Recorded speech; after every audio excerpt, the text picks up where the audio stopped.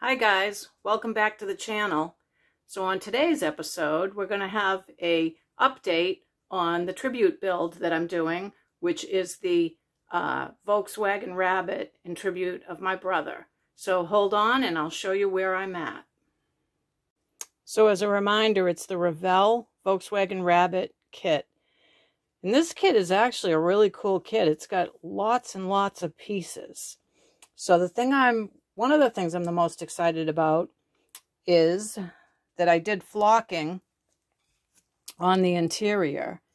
And so I have the seats flocked in the middle, and I have the rear seat sitting on there. It hasn't been glued on yet. And then there's a back panel that goes behind it. So I think that came out really cool.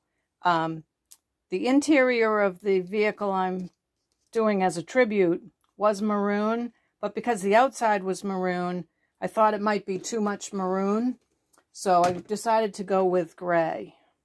Now the other thing that I've completed is the engine compartment, and so that's the color that the outside of the car is going to be, the maroon color, not all the silver and black.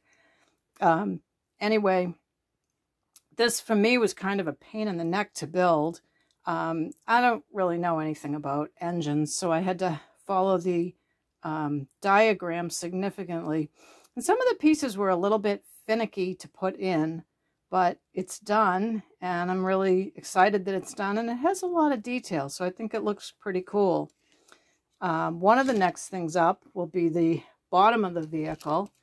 I've primed it and painted it, and now I'm going to add the detail stuff.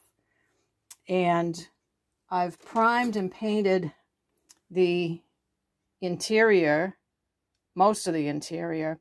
What's kind of cool about this kit on the interior is that there's these little seat belts that go on there.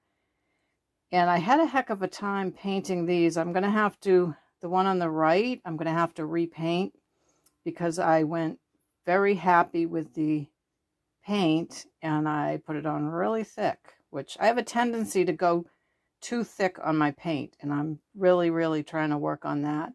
So I have to fix that, and I didn't cut it right at the end points where it should be cut, so I'll be going back and trimming that. But they're pretty neat. There's these two little, you can see on here, there's two little holes that they go in, and then there's some details that I need to paint on the the side here, the interior side. And let's see, what else have I done? Well, that's about it, but I've painted some of the things black, like the gas pedal and the brake and the clutch, and I have the steering wheel ready to go as well, and there it is. So that has a decal that goes in the middle. Like I said, there's a lot of detailing on this. And here's the body.